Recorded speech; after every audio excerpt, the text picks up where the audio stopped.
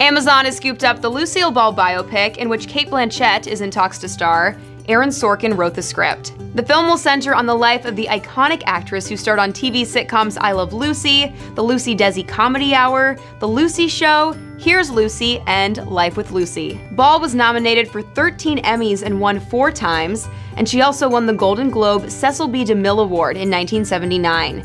She was married to actor Desi Arnaz from 1940 to 1960. The couple's children, Lucie Arnaz and Desi Arnaz Jr., will produce the film along with escape artists.